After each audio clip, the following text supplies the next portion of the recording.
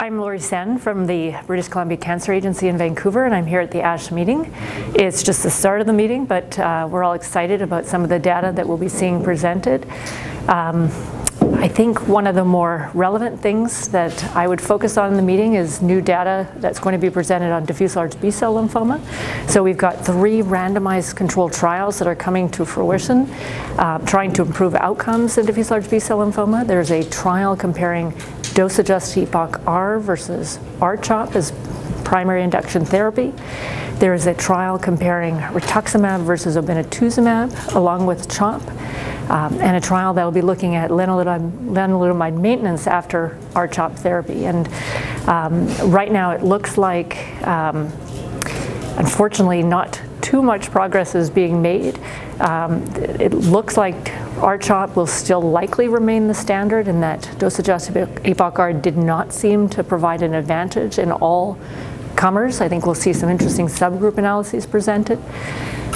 Right now it looks like obinutuzumab will not replace rituximab, at least for diffuse large B-cell lymphoma. And in terms of the value of lenalidomide maintenance, I think we need to see the data that presented a little bit more closely. It looks like there's a small benefit in progression-free survival, but not translating into an overall survival advantage at this point. In terms of follicular lymphoma, I think we will see some standard of care changing information presented.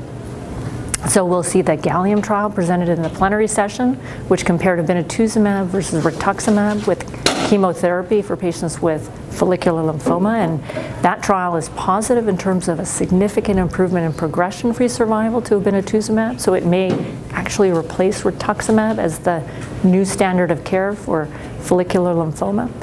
Also, we'll see an update from the Catalin trial, which looked at the utility of adding obinutuzumab to bendamustine in patients who are rituximab refractory compared with bendamustine alone. And with the longer follow-up that will be presented, we'll actually see not only a progression-free survival advantage to the obinutuzumab, but also an overall survival advantage. So I think that these are, very large randomized control trials that will serve to be very informative, and some of which will certainly change the standard of care.